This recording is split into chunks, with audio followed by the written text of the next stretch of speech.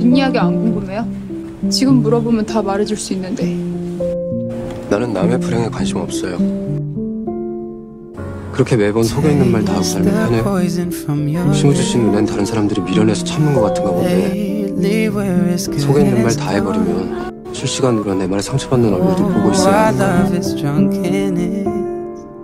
그게 참는 것보다 더 고역이라서 안간힘 쓰는 사람들도 있어요. 지금 뭐 하는 거예요? 그냥 그 사람이 조금 더 걱정됐을 뿐이야. 그냥 그 사람이 좀 덜 외로웠으면 좋겠는데 그냥 좋아하는 거잖아. 내 마음인데 나만 몰랐던 거야. Yeah, you're perfectly wrong for me. You're perfectly wrong for me.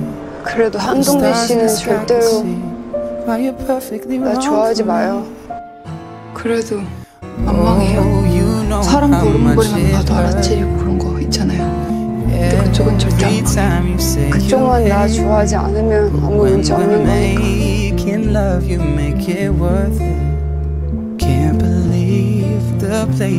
내가 심우주 씨를 오해한다고요? 그 남자 네가 세상에서 제일 싫어하는 그 아줌마 아들이야. 아 좀 제발 좀 정신 좀 차려. 내가 다 정리할 거야. 심우주 씨가 필요해요. 후회할 텐데. 싫어요. 내 가족이랑 그쪽이랑 같이 있는 거. 니네 대표 어딘가 그늘져 보이는 게 꼭 길고양이 같잖아? 근데 그 길고양이가 심우주 네 이름 한 방에 꼬리를 내리더라고. 나는 나를 지키고 있는 거야. 들리지 말라고. 하고 싶고 눈에 거슬리면 또 할 거니까 싫은 사람이 문 잠가놔. 있다는 거야?